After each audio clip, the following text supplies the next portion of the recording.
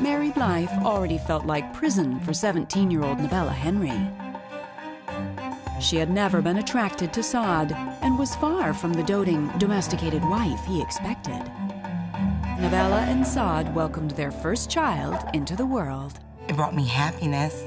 I mean, it was easier adjusting to motherhood than marriage. Life got even busier in June of 1991 when Nabella delivered a baby girl named Nora. By Nora's first birthday, the spark for her husband still wasn't there.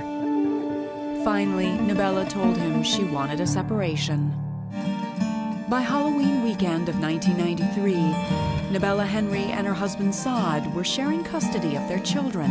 Nabella called Saad to arrange a pickup location, but her call went unanswered.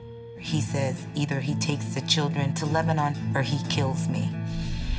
So he just took the children. I wish he would have tried to kill me. At least I would have had a fighting chance. Sometimes you lose hope. Sometimes you have hope. But, you know, I kept making phone calls to anybody that would listen. 2 long years after her children were taken, Nabella finally received the break she had been waiting for when she reached out to an organization that specializes in cases like her own. American Association for Lost Children is a nonprofit charity that finds and rescues missing children at no cost to the parents. Nabella contacted me about her 2 children that were missing, and I was willing to help her and look into it. Mark said he thinks he can help me. I was so excited. I mean, I wasn't 100% sure if we can get my kids back, but we were working on something.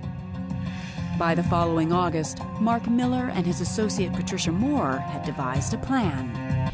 We knew we were taking a chance on being there. We knew it was risky, and we also knew there was a chance that I would go to jail, but that was a risk I was willing to take.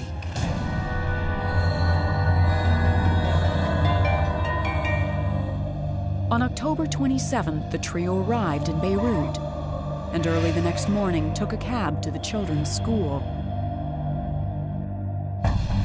When they arrived, Nabella and Pat rushed into the crowded schoolyard searching for the children. So I walk up to him, and I'm like, Ramsey. And he looks up, and I'm like, do you know who I am? And he goes, yeah, I'm Mommy. I just look, I'm like, Nora. She looks up, that's my girl. Nora looked up, and she said, Mommy. And she hadn't seen Mommy in 3 years. By the time we got to the car, there's this feeling of accomplishment. When the plane took off, we cried. We cried, and we couldn't believe it. And that's when Ramsey asks me, Mom, why are you crying? She said that she's crying because she's happy. That's my one crystal clear memory of the plane.